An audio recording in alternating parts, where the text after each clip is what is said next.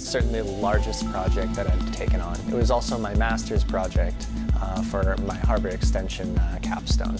This event was a culmination of two projects, the first one being done last year. I projection mapped most of Brooklyn Boulders. This year I did all of Brooklyn Boulders.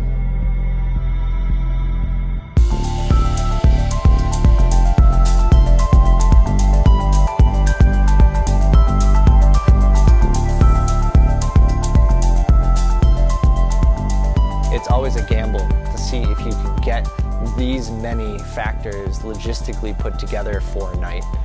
A lot of equipment and a lot of time has been put into these custom systems.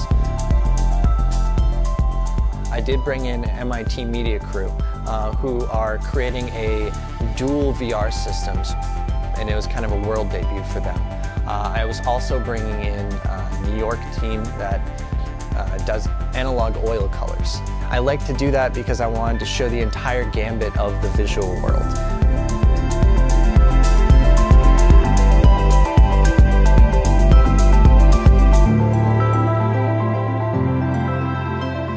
So I chose Brooklyn Boulders not only because they have like-minded ideas of what's going on with the world, but they're also, changing their paradigm. They're no longer just a physical rock climbing space, but they're also a center that you can work in, an idea center, a place for gathering like-minded people.